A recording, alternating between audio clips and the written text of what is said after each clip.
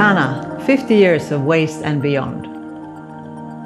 At the beginning of the 70s, company was planning to build road compactors, but the oil crisis put the stop on the business and there were no any need for such a machine. So they get an idea to build a kind of a conversion of that machine to be used in landfills.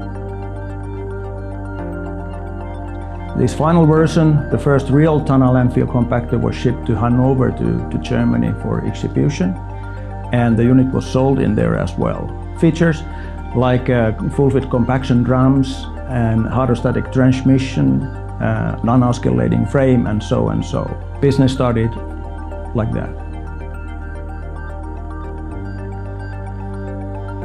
So the transformation from F-series compactor to G-series was probably the biggest there's ever been in Tana history.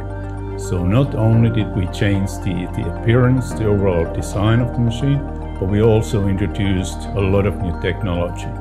Would like to mention the powertrain, which we went from the chain drive to full hydrostatic drive, and then we also digitalized the machine. So G-series was the first generation of compactors where we introduced the Tana TCS.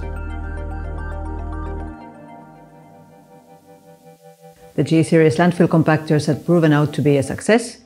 However, the market was changing. In EU area, legislation forced the different markets to look for other solutions for waste treatment than disposing them on landfills. So the Tana Shark waste shredders were born, and by 2006 we had successfully opened a few key European markets with the shredder sales. Tana customers are all around the globe, some of them very far away even from the local service provider. And in this industry, Tana was the first one to start seriously developing digital solutions to our machines. In 2008, we launched what is today called Tana ProTrack, which is a remote access to the machine's control system. So the second generation of the Tana Shark shredders was equipped with Tana ProTrack, as were the landfill compactors as well. And ever since, all Tana machines have had this.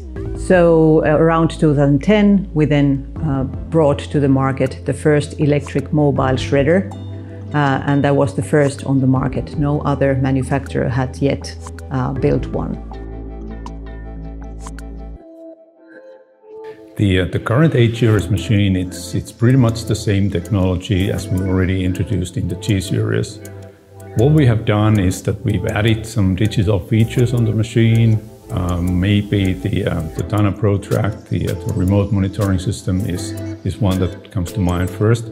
And then we've also added the operator friendliness, the overall reliability of the machine to make it the compactor on the market. Continuous improvement and development have been the cornerstones of Tana's success. For the last decades, it's been built around the shredders and compactors, but we're not done yet. The future holds interesting and good things for us all.